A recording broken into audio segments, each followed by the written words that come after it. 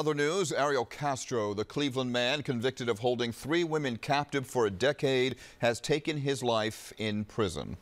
Castro was found hanging in his cell last night at a maximum security facility in Ohio.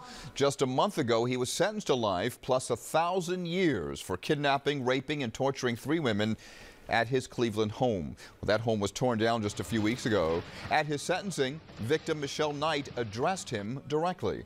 I spent 11 years in hell.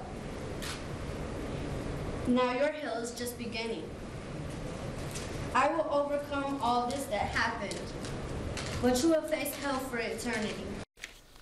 At the time, Castro said he wasn't the monster everyone made him out to be, but he was sick. In prison, he was not on suicide watch, but he was reportedly being checked on by guards every 30 minutes.